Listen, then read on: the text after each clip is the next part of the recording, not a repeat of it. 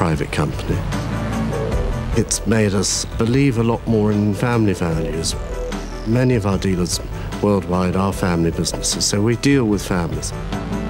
Many of our customers are even third generation.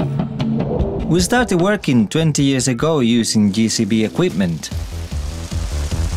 The machines offer a great performance, and they are made to endure the kind of work we do. Our customers are terribly busy. Our machines are part of a whole process. We're just very, very aware that every second counts. What I factor into our business is the time it takes to pick up that bucket of material, dump it into the truck, and move on. You know, every minute adds up to a lot of dollars. Our closeness to the customer through our dealer network is why we keep growing, why we keep our market share growing.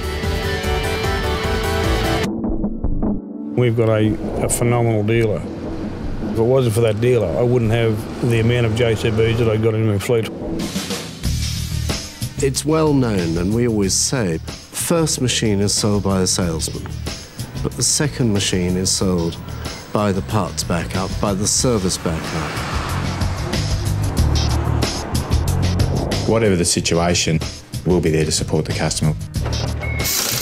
There's nothing that we can't get people going with within the next day.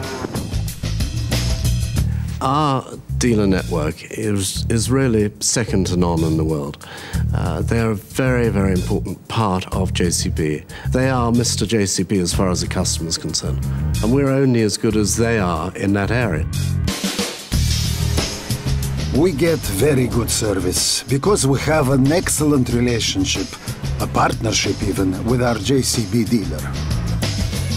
I chose JCB because of the fact that it's got the best after-sales support network in the country, and that's the reason I'm very happy with JCB. The thing I think that makes us different to a lot of companies, we're very closely tied to our dealer network worldwide. They are the backbone of our business, and really it's an interdependence, and without that sort of relationship I don't think we would be the success we are today. And I do believe that.